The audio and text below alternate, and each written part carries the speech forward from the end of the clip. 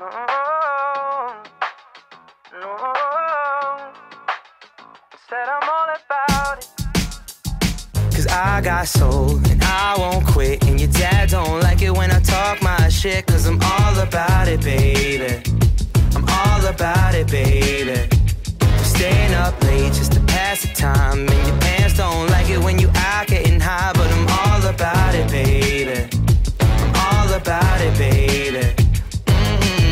I'm not a rapper, just... Alright, so a little while ago now, I was sitting looking at my then current metal detecting finds display, and I was thinking this thing needs a bit of an update.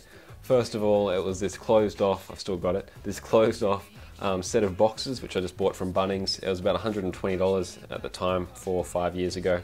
I've really enjoyed it, like changing around the displays and setting up finds into little categories since there are those small boxes, but I thought it was time to move on to something bigger and better, I guess you'd say. So what we've got behind me here is one of the glass display cabinets from IKEA.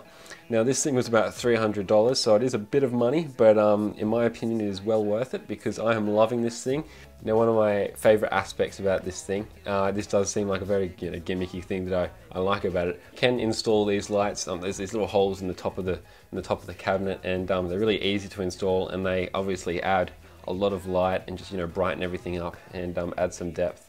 Now I went down to IKEA in Sydney for the sole reason of buying this, but the way they've got the showroom set up, I'm sure if you've been to IKEA you completely understand this.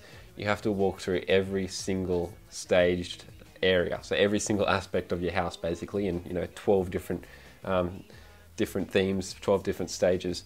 Yeah, so it's pretty cool to walk through, but sometimes you do spot things and you're like, actually I like that as well. So I had originally went to buy this exact one, which is once again I think about $299, $300 and something dollars. But I saw another cabinet which I have set up over here, which is the single cabinet. Now this one's a lot not as premium, not as high quality make as this one. This one's very basic. It's just 4 panels of glass, and then you've got your these inserts on the inside where you put the glass shelving. But once again, it does have the option to add lighting, which I really liked. So lighting is one of your key things to think about when you're thinking of putting together any kind of display. If you don't have the best ceiling lights or the best spotlights, you definitely want to have inbuilt cabinetry lighting. LED lights have suddenly become a lot more available. I think you can buy them from Kmart, Target, places like that for under $30, which is pretty cool. So there are a lot of lighting options. You don't have to go with specific lighting for the cabinet you're buying or for the display you're buying. There's plenty of options. You can do it yourself. Another great aspect about this particular display case is that it's lockable. It's not the best lock. You can see how small the key is there, and obviously the thing is made of glass, so it's not going to stop people from breaking into it. But what this would be good for is if you had young children, or if this was going to be in a public place like an office or a community library, a community museum, something like that, where it needed to be closed off for the safety of the viewers and to keep everything safe in there. Then the lock does its job, but yeah, it's not a stronghold, that's for sure. So now that we've got that over and done with, it's all unboxed, I've put it together. It's actually been here for a few months now. I've been putting off this video for quite some time. Now it's time to go through each shelf, why I've put what I have put there, if that makes sense, and plans for the future, and yeah, so let's get into it. So on this first shelf, I've got a bit of a mix of everything here, from gold to tokens to gold rings. We've got bottles, everything. These are just some of my favorite finds in terms of the aesthetic of the find, rather than the historic or monetary value. These are just the finds that look good. So obviously they're going on the top shelf, which is the first shelf you see when you walk in. Next we have the military shelf. We've got everything from spent ammunition, we've got badges, buttons, coins, bullets, bottles. Then following down, this is a bit of a mixed shelf once again. We've got a little bit of jewellery over here, a few of these old bottles. Now this is more like homewares bottles. These are like old fish paste and that kind of thing. I have got a toy car there, don't know what that's doing there, but it is. Alright, so that's my current organisation for this large shelf behind me.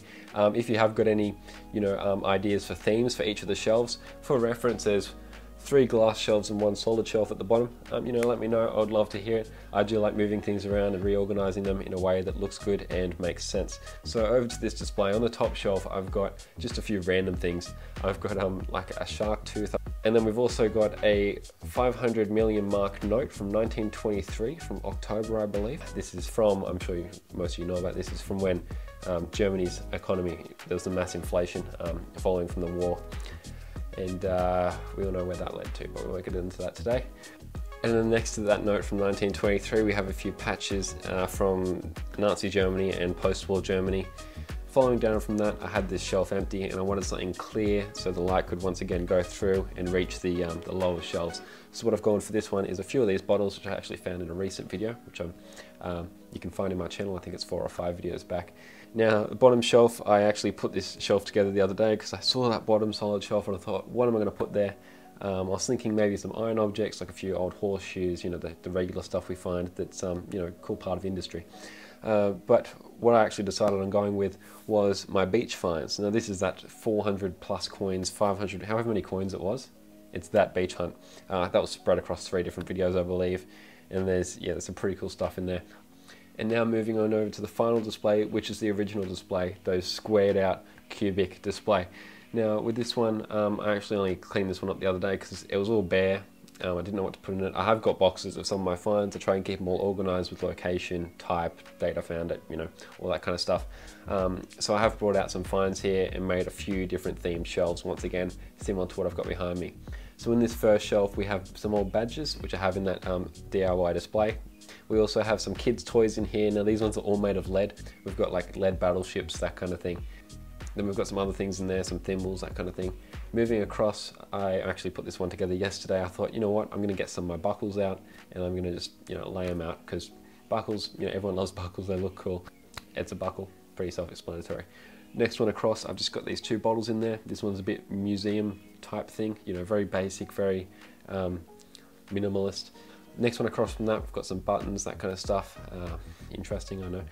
And then following on, we've got my finds from digging with KG and Ringy. That was 2016, I believe, June 2016, so 4 years ago now, almost 5. And then following on from that, we've got some more brass items. Then we've got this plate from World War II, which I put together. You may have seen that video, maybe not. And then we've got some more smaller bottles there at the end. So yeah, I'm still loving this display. It's great to display, you know, larger items and groups of items because they are sectioned out, and yeah, overall, it's coming together quite well, in my opinion. Alright guys, that was just a short video just to share some of my finds. I know a lot of you have been asking for, especially on TikTok, a lot of you have been asking for a video of my finds, my collection, my display, however you'd like to put it. Yeah, it is quite a common question I get. So there you go. There's my better half of my collection, let's put it that way. The stuff I like to display, it does look cool. It might not be worth the most. I know a lot of people, you meet people in public, they say, oh, what's the most expensive thing you found? But these are the things that, you know, look the best, mean the most to me, they have the most memories behind them. I'm sure if you've been following my channel for a while now, you'd remember back in 2015 when I found this Rising Sun hat badge. I was extremely excited then, and I still am very grateful to have found that because, you know, this is a very big part of Australia's history. Anyway, so now it's time to wrap it up. I hope you guys did enjoy that. Hopefully maybe got a few ideas from it or some inspiration, something like that. But in the end, it's something that makes me happy. May have been a $500, $400 setup to get these displays, but in my opinion, it is very much worth it. And I really enjoy it, and I will enjoy it into the future. So anyway guys, thank you for watching, and I'll see you in the next video.